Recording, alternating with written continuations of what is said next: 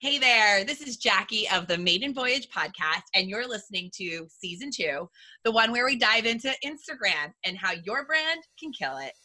Maiden Voyage is a podcast recorded by the women of Impulse Creative. We are CEOs, salespeople, project managers, writers, and marketers. We're also wives, rad moms, remote employees all over the country, in-house staff, empowered single ladies, and all-around ass kickers. There's a lot of challenges we face, overcome, and share that make our voyage different than those of the men we work with. This is our journey. All right, ladies, we are back. We're sad to be missing Audrey. She is traveling right now, so she's not going to be joining us today. But the 4 other mermaids are here to talk about Instagram, brands we love, people who are brands that we love on Instagram, and just why we love them and how they're freaking killing it.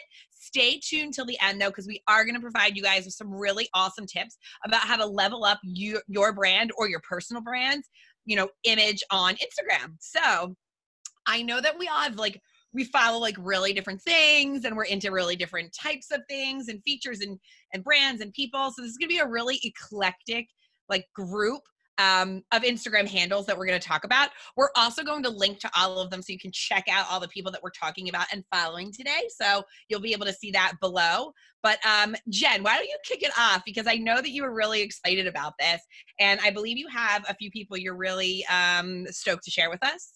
Yeah, sure. I'd love to dive in first. So for all of our listeners, when we were talking about this on our internal Slack channel, I posed the question of, can a person be a brand? And a lot of the girls were like, yes, absolutely, a person can be a brand. But I still wasn't exactly satisfied with that. So I picked people that were people, but also have their own separate brands to kind of touch on both of them, because I think it can be a fine line, right? You can absolutely be your own brand, but a lot of listeners are probably listening to this because they want maybe help with their business or something like that. Well, and I find that interesting, Jen, because I was kind of in the same conundrum and agreed with this statement. Yes, you can be a brand, right? But I think there's a fine line between you and your brand, and the person I selected, who I'll talk about, I think is really swims that line, that messy line really, really nicely. Yes, I love it. Yeah. So for mine, I'll start off with my girl Zoe. I don't know if any of you keep up with Zoe Deschanel. I think she is perfection. She is fabulous. She is kind, sweethearted. And one of the reasons that I love her so much is that she has a passion for environmentally friendly kind of products and a mindset. She's very health conscious. She cares and advocates a lot for organic and non-GMO and resourceful farming and different ideas like that. And she is also just a killer fashion queen. She has a very old school, vintagey, adorable kind of style that I think is very flattering on her. And that's what I love, Jen, about her sense of style, she has a very unique sense of self, right? Yes. But I love that it carries over on screen. Yes. Yeah. I love, you know what I mean? Who she was. What was that show she was in with those dudes? New Girl. New Girl, right. So I feel the way she dressed in New Girl is literally how she dresses in real life. Right. Very, very similar. Absolutely. And I think that speaks volumes to her as a person, though, because she understands who she is and uses those attributes to personify better, more realistic roles, which is something I really like. And She and Him is gold. Their Christmas album. I play that on repeat every year. I have it on vinyl. Awesome. So she is so multifaceted. She is just a kind, generous person. She's a musician, like Jackie just said. She's an actress. There's nothing that she doesn't do. Yeah.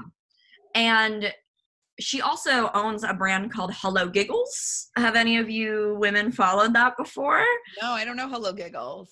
So it's pretty adorable. They're a really fun brand to follow on Instagram, on Facebook specifically. They advocate for all things female. So they post about wellness, mental health, sex education, shopping advice, beauty advice. They are just a feminine steroid brand, and I absolutely love them. She also And the reason I like it is because Hello Giggles, it has giggles in the name, right? So a lot of their brand is centered around humor. I mean, they do cover some very serious subjects, and that is also something that they approach. But they try to make light. It's a little bit more of a modern, younger brand. They use a lot of memes and just cute things, like an otter raising its hands. I'm looking at like on their Instagram page right now, and they approach a lot of different topics around like sexuality and like racism and rape, and like they cover it all. So they are a very impactful brand just to follow, to stay up on the latest news in those realms. And I love that. Yeah. So did she start that, or is she just like an advocate for it? I believe she started it. I don't want to say that for sure. I should have looked that up beforehand, but it's something to definitely look into. I know she's been behind it for a few years now, because I started following it maybe back in like 2014 or something. And I believe she is the CEO. I'll check on that. We'll update you on that later. My second brand is, again, like a person / kind of their brand, Jonathan Van Ness from the show Queer Eye.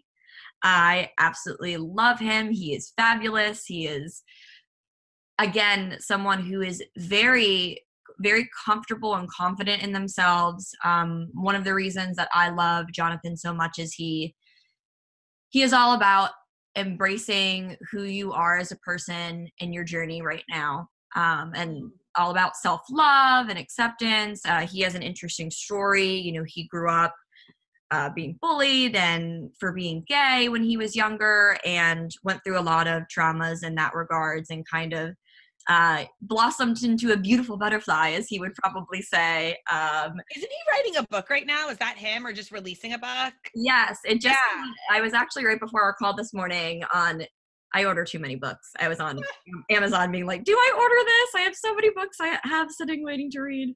But yes, he wrote a book about his journey. And on the show Queer Eye, which is kind of the brand I'm getting into, he is kind of like the beauty expert. So I don't know if any of you have seen Queer Eye, but there's 5 people, and they each concentrate in different realms, like beauty, like flipping, cooking, food. Yeah. Yep.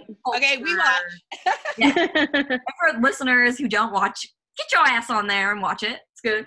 But he just always makes me feel good. He is one of those people to follow on Instagram when you need to pick me up, because every single thing that he posts, or in general the Queer Eye Instagram page as well, is something uplifting and similar to Zoe and Hello Giggles.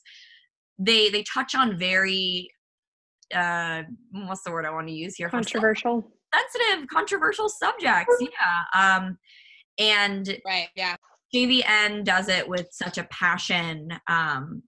He posts about a lot of like political changes too. So if that's something around your, like up in your alley, it's fun.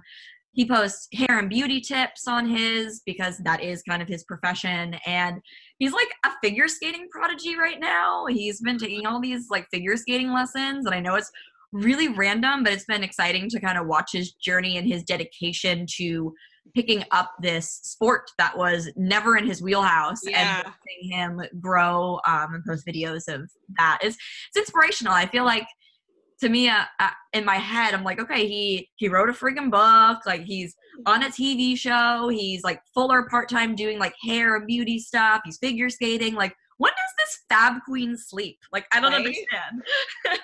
Well, it sounds like both of the brands that you like, they do it all. Yeah. Yeah, I think I really admire personas. Multitaskers. With Moxie. They got Moxie. Like, they're always doing it. They crush it. I love that. Moxie, such a good word. What about you, Rachel? Who are you following these days? Who do we need to keep our tabs on?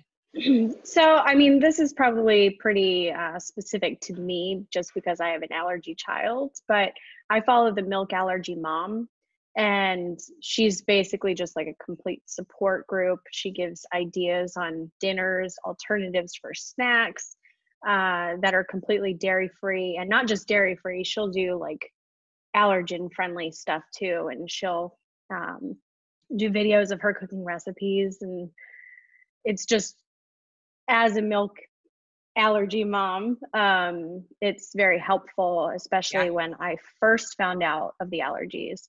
It was very, very helpful to know that, one, I wasn't the only one, and two, I didn't even know where to start. So like the Teal Pumpkin Project, which is another allergy friendly thing, when you see a teal pumpkin outside of the house, that means they have allergy friendly options. Most people don't know what the teal pumpkin actually means, and that's where I learned that. So it's very, very helpful in understanding what is an allergy, what is not, and I just love what she does. It's support, 100% support. I love that.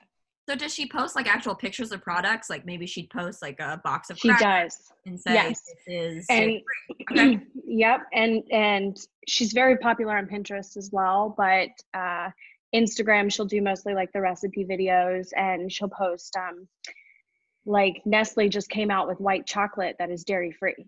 Oh girl, what? So yeah, so and then she'll post a picture of that, and then she'll post recipe pictures of that being used. Oh, I love that. Yeah, it's awesome. And I didn't know that was even a thing. I thought you had to buy just Enjoy Life as a brand that is all allergen, top 8 allergen friendly everything. Yeah. So I hadn't even heard of that brand either until I followed Milk Allergy Mom, and she's like, this is the brand to go to, or this is the brand, or Dandy's marshmallows, because marshmallows have eggs. And I also have an egg allergy here. So it's pretty helpful. Well, I love that she's like just made your life easier, right? Like if like there's nothing else you can say about a brand, it's that they've helped me make my life more livable, then I think that's a win. Absolutely. Yeah, it's more like peace of mind, and I trust her. So yeah, it's kind of hard to trust somebody that you don't know. Well, really, and like as marketers, isn't like building trust around your brand, around your content, like a core value that we should all try to instill as a marketer, right? Like people buy from people they trust, and I think that's amazing that you've nailed it on the head, in my opinion, of like, if I'm going to buy from a brand, it's because I like, know, and trust them, right? Right.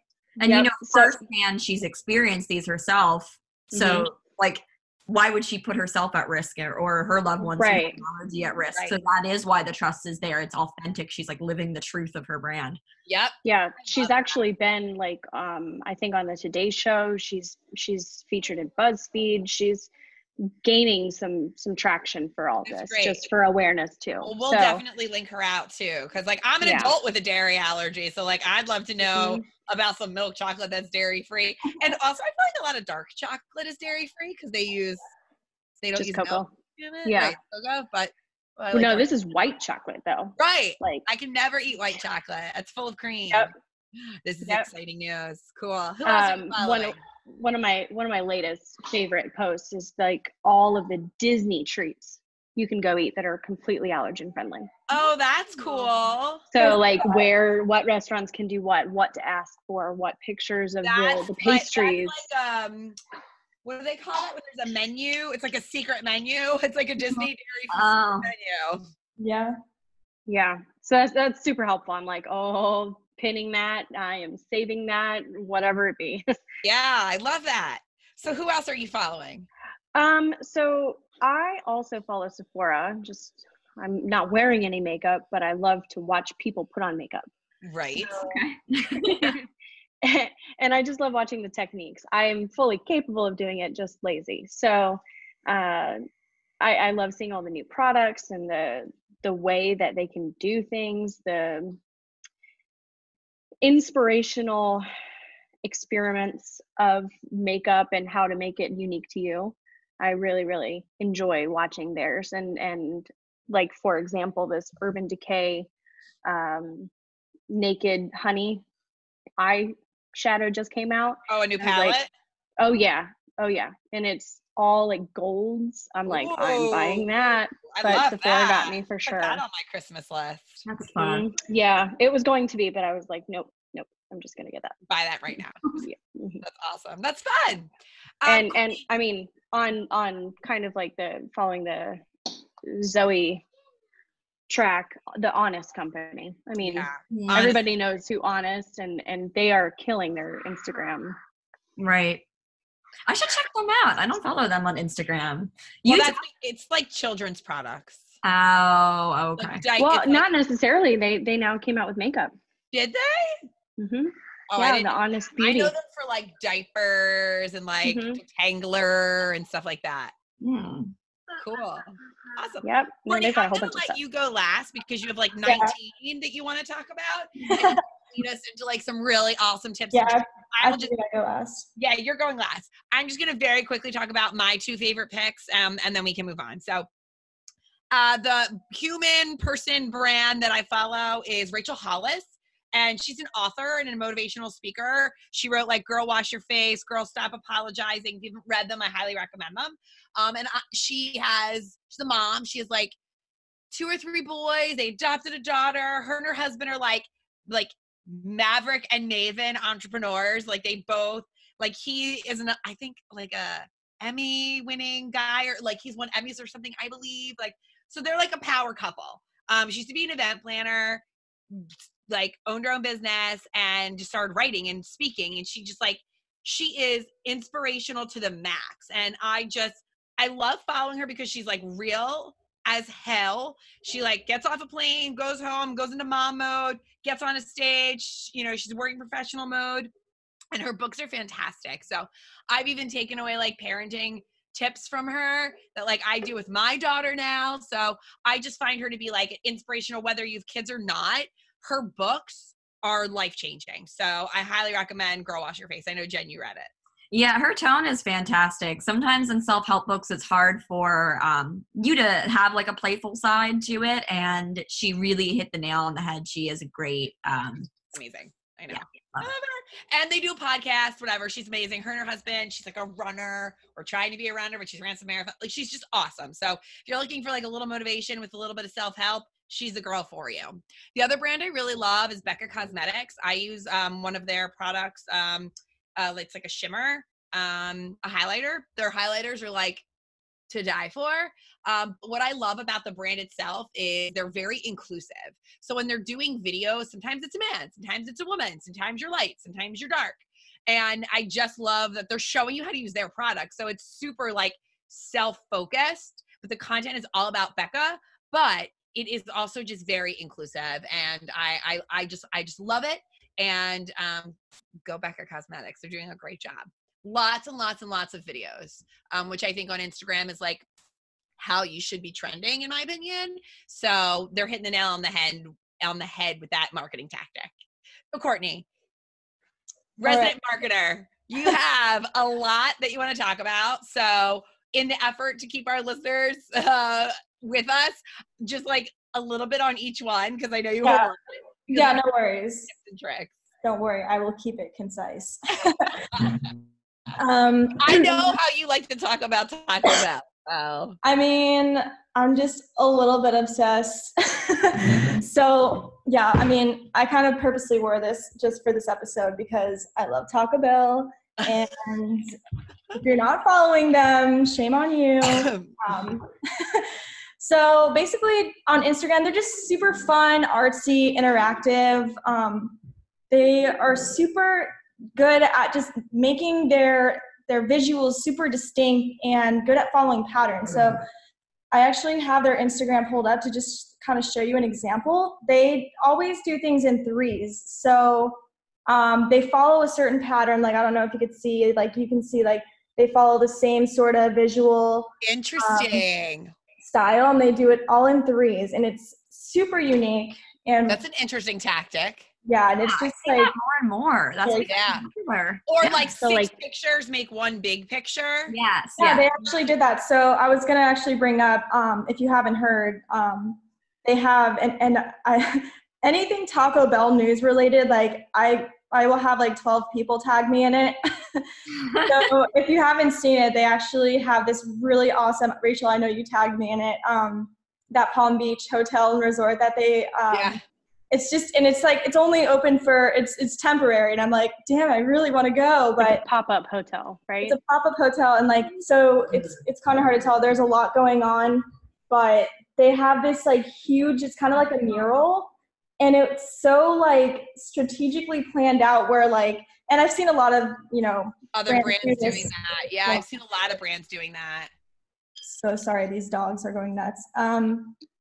So yeah, they're just super interactive and engaging too. I have to share my screen because of course I can't talk about Taco Bell and not brag about this, but so Cinco de Mayo, I believe it was 2015, was a great year for me because they introduced their Taco Bell breakfast, and they did a Cinco de Mayo campaign where if you post, they're giving away free breakfast, and if you took a picture with it and used their hashtag, they were, I guess, gonna repost it. I thought it was just like a for fun thing, but I woke up the next morning to this. Can you see that? Look at you! No, I'm Taco Bell famous, so like of course it's my favorite. So that was probably one of the best days of my life. And if you're wondering if it gets you free Taco Bell, it does not. I've tried. But I also think that they have a great sense of humor. Like, are you going to talk about Wendy's? Oh yeah, that's next on my list. But yeah, they just do a great job about making their content super engaging, and they definitely do a good job keeping the user in mind. Another thing that they do on Instagram that I love, they do a really good job utilizing the story feature on Instagram in a way that's like interactive and fun. So a lot of times they'll create phone backgrounds that are like super cool and like trendy, and so it literally like gives you step-by-step directions, like in the next post or next story, like hold your thumb down on the screen and screenshot it, and you'll have a new background. And they'll give you multiple options. Like they were doing that like weekly. So they do a really good job of like giving users something cool to use on their, like for their personal device, and just, That's awesome. Yeah. And they also do a really good job collaborating with other brands, and like they have good relationships with other businesses. Like they partnered up with Chubbies, Forever 21 to create a clothing line, Diffie eyewear, sunglasses, Chubbies, L Space for like bathing suits. So, they really do a good job just from taking a fast food restaurant and finding ways to like take their brand and work with other businesses to, display their like I'm wearing a Taco Bell sweater. Like it's not just tacos. Like they're really like unique and good about, making their brand super engaging and fun. I love it. Yes. Oh, and then if you haven't already had their breakfast, please do yourself a favor. I haven't. I should try it. I'm telling you, like, I am such a Taco Bell advocate. Like, their breakfast is so underrated. The bacon crunch wrap is magical, and there's never going to be a line, I promise you, because I feel like people are too scared to try it, but like, you just need to give it a chance. I have introduced so many people to it, even people who are vegetarians, and I've never once gotten negative feedback. So do yourself a favor and try their breakfast. And hey, Taco Bell, hire us for your marketing. We have a seriously person who loves it. Would love to take you on as a client. Wendy's, yes, Wendy's is the best. I mean, everyone knows Wendy's for roasting other businesses and people. I love that. I love that they have like a sense of humor about their marketing. Yeah, exactly. And I'm not saying like every brand needs to go on Twitter and like, roast people. Like, I mean, you have to find what fits your brand, and you have to find ways to be engaging, and you have to find a way to find that tone of voice that fits what you're trying to achieve. And I feel like it just fits Wendy's, and like they did a great job building that familiarity through that tone of voice. Like I know they did on National Roast Day, they literally on Twitter, they just like encouraged everyone to reach out, use their hashtag, and Wendy's was going to roast them. And they had several different brands and just people reaching out. It went viral. I'm like, how can I focus like at work today? Cause like all I wanted to do was just read all the threads because it was so entertaining. So they definitely do a really good job, engaging with their customers and other brands just to make it exciting. I was gonna say I'm looking at their Instagram right now on my other screen as you speak, and I'm like legit laughing. Oh yeah, They like reposted all of these people's Twitter posts about, like, they have one that says, "My car keeps doing that thing where you get in and suddenly you're at the Wendy's drive-thru getting spicy nuggets," but it's like someone tweeted that and they reposted it. And that's so they're super good with like, interacting with other users, and then they also do a really good job like keeping up with the trends, and like, they post a lot of memes, and so they're good with like staying up to date with the trends. Another brand that I think is kind of underrated that I love, and I realize I'm just talking about food, but I swear I follow like millions of other brands, but these are just the ones that really stick out to me. Tijuana Flats. I actually went to a PR conference a few years ago, and I got the chance to listen to their marketing director speak, and I was just like blown away and so impressed. Is that a Mexican restaurant? Oh yeah. Oh, I guess you guys don't have that up in Philly. No, I've never heard of that. Well, next time you're at HQ, we're gonna have to fix that. Okay. Really good. So yeah, I just love the brand that they've created. It's super unapologetic. It's not your typical like family oriented place, and they own that. They know their audience and they rock it. They're unapologetic. I mean, they have a hot sauce bar, and I always feel awkward like when I use Uber Eats and I'm ordering from Tijuana Flats, because like you can't, like, if I'm gonna leave notes, I'm gonna want the hot sauces. Like, that's why you go to Tijuana Flats. And their hot sauce names are like Smack My Ass and Call Me Sally. So like I'm like writing in the notes like, can you please get me some jalapenos, Smack My Ass and Call Me Sally's? Like, I'm just like, I hope the Uber Eats guy realizes like this is not a joke. right. But they're just so funny and they're super unique. So it's a chain here in Florida that started out in Orlando, and no Tijuana Flats that you walk into is the same. Like all the artwork, it follows the same theme. It's super like, it's kind of dark and edgy and like pop art, but it's not the same. Like you'll never walk into the same Tijuana Flats. And I'm pretty sure I remember the marketing director say that a lot of like their digital artwork is all done by hand. So it's never the same. Like it's just super unique. And they also have like really fun campaigns that they do. They were giving away free tacos to like students who like flunked their tests and papers. Like if you brought in a paper that you failed, like you could show them and get like a free taco from it. And they put a twist on it to make it super fun. And so they're just like a fun, like they kind of have this like pervy sense of humor that's just like unapologetic and hilarious. The last brand that I wanted to talk about that's not food is Aerie, American Eagle's like lingerie type of brand. So they just, they're all about, their mission is to empower all women to love their real selves, and they use the hashtag #AerieReal. It's just super authentic and uplifting. If you ever feel like, like you're beating yourself up, like they do a really great job posting content that's super real and unphotoshopped. I've even heard of them having like empowering sticky notes in their fitting rooms that like, yes, they do. You can leave a sticky note for someone. Every time I go in there, I do. You can write a note and put a sticky note on the mirror. And they encourage like the hashtag. Like I was in a fitting room once with all of these sticky notes surrounded by like a tall stand-up mirror, and I took a picture of myself on Instagram and like hashtag. I remember that picture.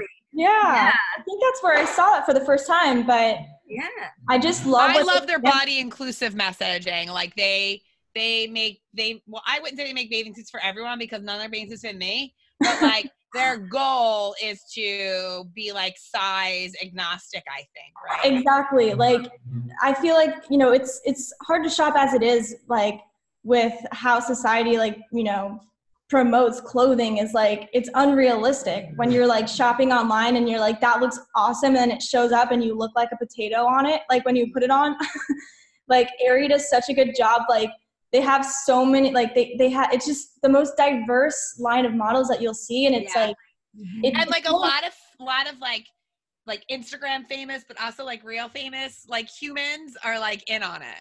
Oh yeah. I love it. Of like all sizes. Exactly. It's just, you know, it's setting realistic expectations. Yeah. And it's just, it's refreshing to see, you know, a picture like a model with cellulite, because that's real life. Like everyone has cellulite. Like, Amen. so, you know, unedited raw photos, like it's refreshing to see something when I love it. it's relatable and, you know, it's just real. Yeah. I think that's what I love most about. So I've been taking notes as we've all been talking about like tips that we can give to our listeners. And so I'm just going to share kind of my takeaways, and then Courtney, if you have anything else to add, this is the part, people, where you need to listen about how you can level up your Instagram brand. So the first thing I want to talk about or just highlight is authenticity. So like, know who you are, know your audience, talk to them directly. And I also want to make this note from like a political standpoint. Like, if you as an organization or a brand are going to have like a political standpoint, in my opinion, that's okay. Do you? And if people unfollow you because of that, then they are not your people. So if someone's unfollowing you because your message is not for them, then they're not for you. And I think we can't, as a brand, please everyone, a personal brand or an actual brand. Like, you're not going to please everyone. So like, lean in to whatever you are, like double down on that. And that will be like your true authentic message, you know? So I took that away from what we've all said.